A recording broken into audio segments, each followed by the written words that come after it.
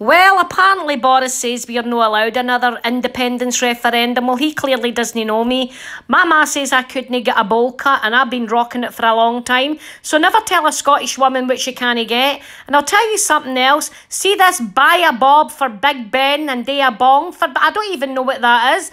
But if he wants to get a bong, then it's good to see that some of the Tories are onto softer drugs. Because who doesn't like a bong? Well, no me, obviously. But Big Jeanette brought one down to the caravan. I'll tell you what, my ma thought it was a flower plant and put some daisies in it.